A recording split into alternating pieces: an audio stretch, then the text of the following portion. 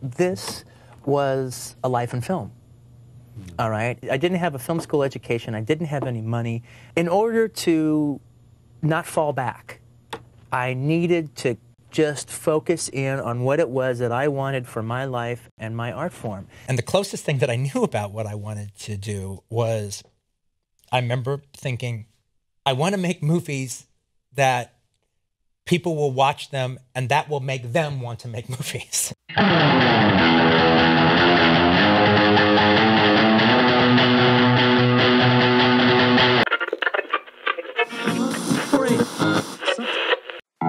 Before I settle in on what I'm going to do, I'm contemplating a lot of different things. Oh, there's that book that I've always wanted to turn into a movie.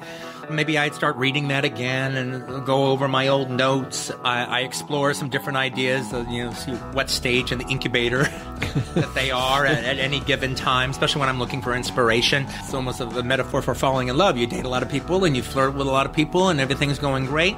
But then you meet the right one. Once I realize that, oh, okay, this has grabbed me. And now maybe I'm thinking about music choices for it and web spinning about it. And maybe it gets me to actually start writing a little bit. And pretty shortly into that process, I'll probably end up writing something that's like, okay, I'm doing this now. After Jackie Brown, I put Kill Bill off to the side. And I started writing Inglorious Basterds, and that became this never-ending process because people thought I was going through writer's block. I was going through the opposite. I couldn't stop writing. Right. I'd have a 100-page script and no end in sight. We're going to be doing one thing and one thing only. Killing Nazis. When I'm writing, it's about the page. It's not about the movie. It's not about cinema or anything. It's about the literature of me putting my pen to paper and writing a good page and making it work completely as document on itself. That's my first artistic contribution. And if I do my job right, by the end of the script, I should be having the thought, if I were to just publish this now and not make it, I'm done. I've done it. I could actually be okay with just saying that that's it. And then that can stand, and whoever wants to read it will read it, and I'm done. Now it's mine to F up if I go forward with it. Now, I always go forward with it, but I actually think for where I'm coming from, I want to love that script so much that I'm tempted to stop. I'm tempted to call myself a winner right then and there. Lieutenant, you're getting pretty good at that. You know how you get to Carnegie Hall, don't you? Practice. I've never understood the concept of a screenplay just being a blueprint for the movie. I do write them like novels. I mean, it's not crazy prose, that goes on forever, but there is a commitment to the prose. And there is a literary narrator talking to the audience who's reading it. And these scripts are meant to be read. I mean, to such a degree, in the case of something like Inglourious Basterds or Django and even Kill Bill, basically, I've written a movie that really can't be done. It's so not a blueprint. It is so a novel that I am stuck on set every day adapting my novel into a movie every day. A duck. For a long time, I tried to think out everything in the story, even though I know things would completely change as I go on. However, now I've realized that it doesn't do me much good to think too much past the middle. I mean, I might know where I want to go. I mean, I write genre pieces, so you have an idea what the third act's going to be. A genre movie, you think you know where you're going, and you're probably right, and you have an idea of how you might want the ending to end as for both a movie and for an audience. But for the most part, you can kind of work out more or less what's going to get you to the middle. To think beyond that is kind of silly because by the time you get to the middle when you've actually been writing it, it's a different story now. It's a different thing now. Now you are the characters. You know the characters. Things that you could never have known before you started writing are now, they're in your blood. It's like this entire, there is a mythology to my movies to some degree or another. And that mythology is delivered as I write. But by the time you get to the middle, that's where you want to be. You want to be this expert. You want to be in the middle of the story. You want to know who these people are.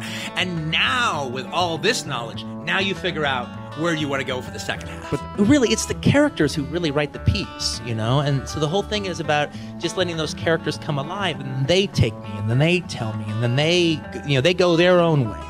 And then I'm following them, and almost the coolest stuff that comes out that looks like it's the most planned to be a zinger later because it's been set up here usually just happens organically. Der Führer is attending the premiere. Character A says this, then character B says that, and character C says that, and all of a sudden, and character C just told you something you didn't know. And now you have to work from that. Of either the characters in the scene have to work from that new information, but now you're also having to work from that new information. Now, I can tend to go long when I do that. So I have to be really aware of like, okay, is this holding up? Can this be this long? Now, about this pickle we find ourselves in. There's no example to the extent that the basement scene in Inglorious Basterds, deep in the movie. Yes. I mean, deep in the fucking movie, and there's no Aldo, there's no Shoshana, there's nobody you know. A bunch of motherfuckers you just met. And now all of a sudden they're in a 40-minute scene. That's supposed to be suspenseful. It was never my intention for that to be that long. I just started writing it, and it kept holding. It kept holding, they kept talking, I kept keeping the reality of the situation, of they could be exposed at any moment. I'd almost expose them, that it seemed like they got away with it, then something else would happen, and then I'd go over it again, and like, I like it. I think it holds, you know? And dare I say, I think it makes it more suspenseful. I think the longer I can stretch this rubber band out and actually feel that there's more rubber there to give, the more suspenseful it will be. I didn't know how long it was going to go. And it was just one of those things where I just kept playing it beat for beat, and it kept working. You know, and I was aware that, Jesus, this is turning into a one-act play, but it's a good one-act play. There was little tricks that they would find that would give people away, whether they were posing as Nazis, posing as Americans or Brits, or Brits posing as Germans. One was like if they held their fork in the wrong hand, or if they held their knife, or they cut their meat in a different way. There was all kinds of things like that. But Enzo G. Castorelli actually told me, as I was just having lunch with him, he was visiting as I was writing, and he told me one of the big things is that, you know, the Germans do three like this, and that, you know, people in bars, you know, say 3 beers, boom, they knew it. That's the way they do it. As a matter of fact, it was funny because actually one of the people on the crew, this German, was actually married to an American. She read the script and didn't get it, all right? And she goes to her American husband, she goes, do 3 with your fingers. He goes like this. She goes, fuck. He goes, how do you do 3? She goes like this. He goes, oh, that's weird. If you want to win the war tonight, we have to make a deal.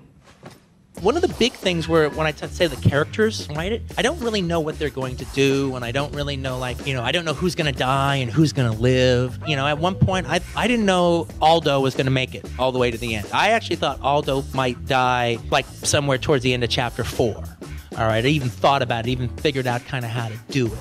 But he didn't. And the characters I didn't know were going to die, died. Actually, we're all tickled to hear you say that.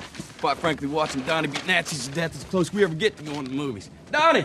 Genre actually keeps me disciplined. As terrific as I think my characters are, and as much as I want to explore them and go with them, it has to work inside of the genre that I'm doing. If I'm doing a Western, if I'm doing a World War II movie, if I'm doing a martial art movie, I don't want it to be an art film meditation on that. I want it to actually deliver the goods. If you like martial art films, I want you to watch Kill Bill and see a really terrific martial art film.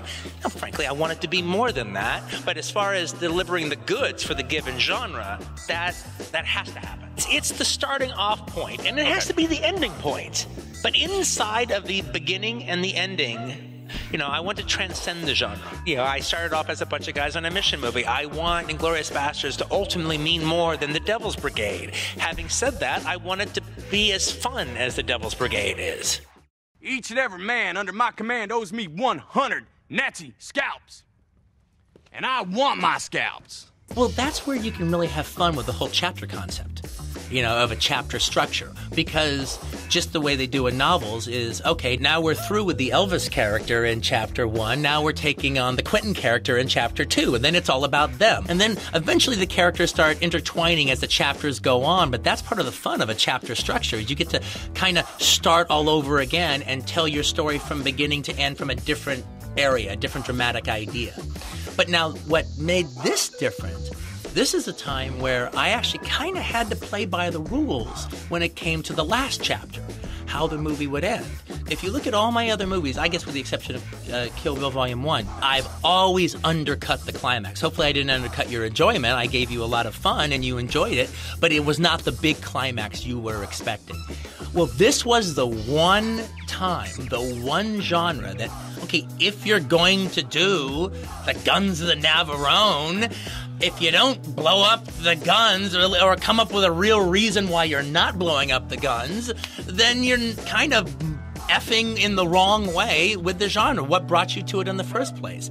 So the thing about it is, I was ultimately doing an adventure movie at the end of the day, and it had to build to an exciting adventure at the end. And so it's the only time in my screenwriting career that I literally did have a master to serve eventually at the very end. Ooh, that's a bingo.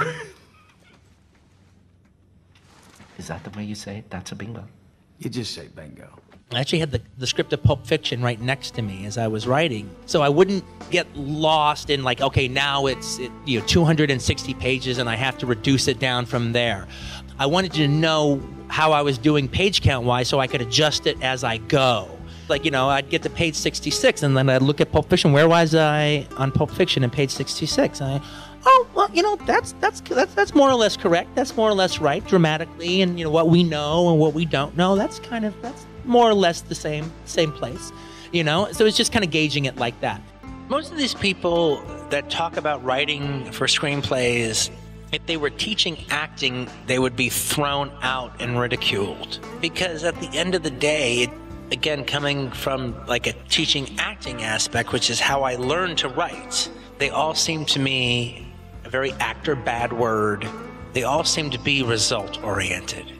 And real actors aren't result oriented, but real writers aren't result oriented. I mean, the actor wants everything they do to be magnificent, and the writer wants everything they do to be magnificent. It's the doing of it, it's the process, it's the getting there, it's the journey. The journey is everything. The journey makes the destination worthwhile. And novelists trust that. Actors trust that. They trust that if they live the part and they are honest and they don't try to predetermine too much, that the ultimate end result will be rewarding. And it seems like people who teach screenwriting go in the opposite direction. You don't have to know how to make a movie. If you truly love cinema with all your heart and with enough passion, you can't help but make a good movie. You don't have to go to school. You don't have to know a lens, you know, a 40 and a 50 and all that shit. Crossing the line, none of that shit's important. If you just truly love cinema with enough passion, and you really love it, then you can't help but make a good movie. Hey everyone, thanks for watching. If you're an aspiring screenwriter, I have a YouTube channel just for you.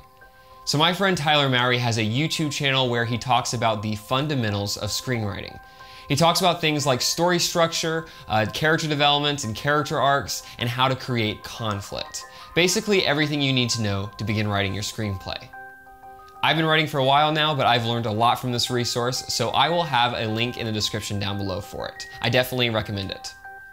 As always, if you have any recommendations for videos for me to make from your favorite TV shows or movies, just comment it down below and I will read them and I'll add it to the list.